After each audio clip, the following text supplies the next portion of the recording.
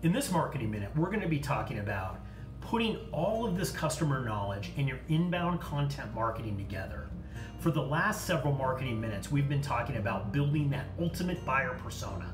That's the perfect customer and client for your business.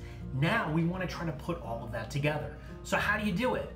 Well, we've gone over creating that buyer's journey, the steps that your ultimate client goes through in which to get to you into purchase. We've talked about dialing in and being a detective and finding out who that ultimate persona and customer is.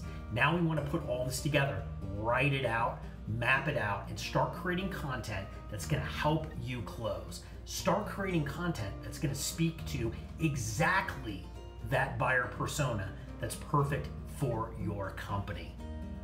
This has been your Marketing Minute.